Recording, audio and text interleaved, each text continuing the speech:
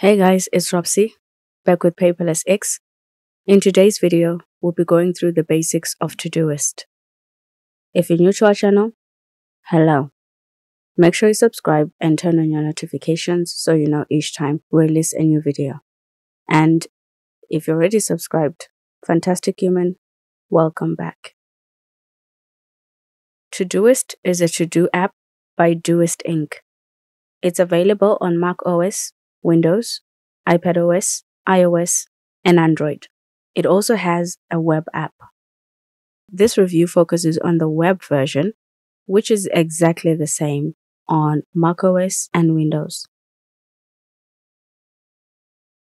Todoist is a freemium app that's free to use with an option to unlock pro features for $5 per month if you're an individual, or $8 per user per month for businesses. It's cheaper to pay per year. Todoist is one of the cheapest apps of this kind. So, is this the right app for you and your team? Let's find out. Adding a new task is fairly straightforward. Todoist is a minimalist app, which makes it easy to figure out. You can name your task and add a description. Interestingly, you can format your title to make it bold or italic. You can also add code and links to it. We have never seen that before. It's cool. Your description also supports similar formatting options, as well as headings, quotes, and lists, both numbered and unnumbered ones. A detailed description is important to have for a to-do app. Your to-do is not complete without a due date and time. And you have the option to choose a time zone if you need that. You have to type in your time, which is faster than what we've seen in other apps.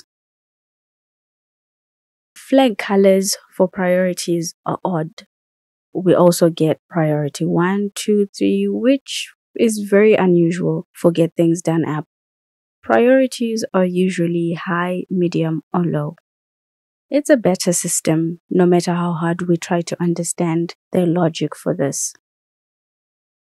Their tags make more sense because at least they add details to the task. They're better for adding priority levels than flags. Reminders are a pro feature. There are those on our team, without mentioning any names, that turn off all their notifications for all the apps on all their devices. They won't have a problem with that limitation. However, until we know exactly what they are, we can't comment much on them. We'll cover all the pro features in a different video. Make sure you're subscribed so you don't miss out on that. For repeating tasks, Todoist approach is unique, but not necessarily better. That's because natural language is honestly not that good. We should just have the options available for scrolling through to set what we need. We love typing for time, not so much for repeating cycles. It seems to just take more brain power. Marking tasks as complete removes them from the list. You can choose to show completed tasks. They are struck out and dimmed, making them easy to differentiate from incomplete ones. A project in Todoist is a list of your to-dos. You can name it, pick a color, and a view for it. Your view can either be a list or board. You can also group or sort the to-dos in your list according to different criteria. And we feel the name project is inaccurate. They're lists, simple ones too. You can collaborate on your projects or lists with up to 5 people if you're using the free version of Todoist. Everyone you invite has full control over the project, though.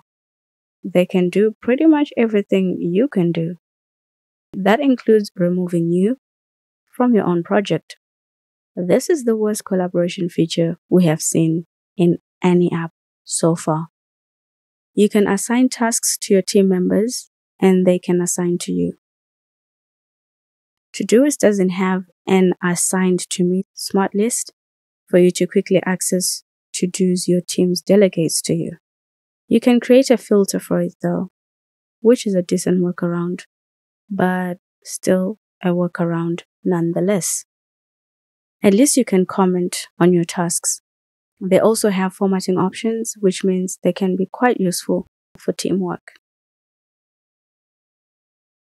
You can also attach any document that is less than 5 megabytes and record an audio of less than 4 minutes.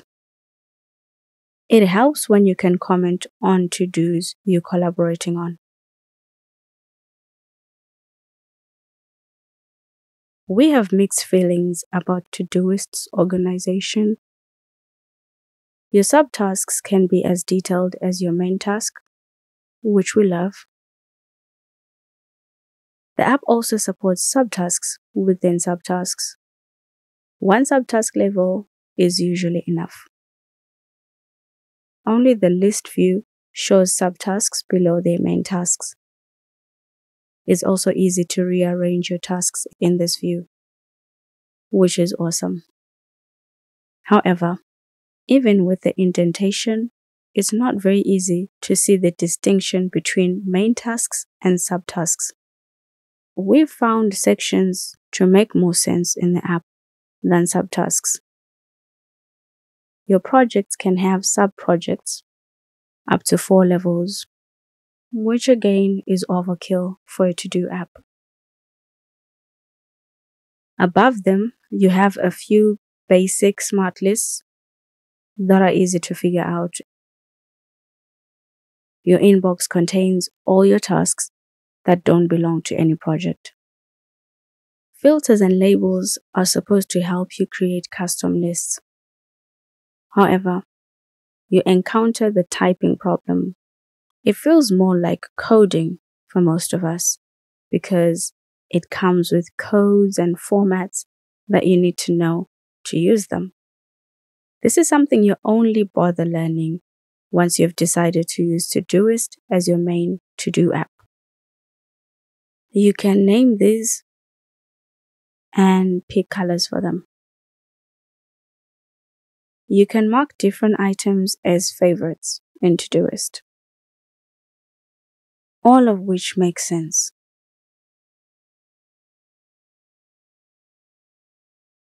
Searching in Todoist seems fairly simple at first. You can search through projects, tasks, filters, and tags. However, detailed results are only available for tasks and comments.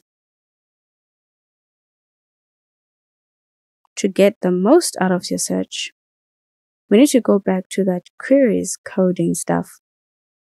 Just thinking about it is exhausting.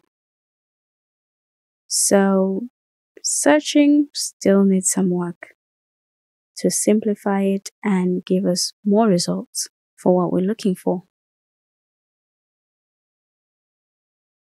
Let us know what you think about Todoist. We'll have a fuller conclusion once we've studied its paid version. We hope you guys liked this video.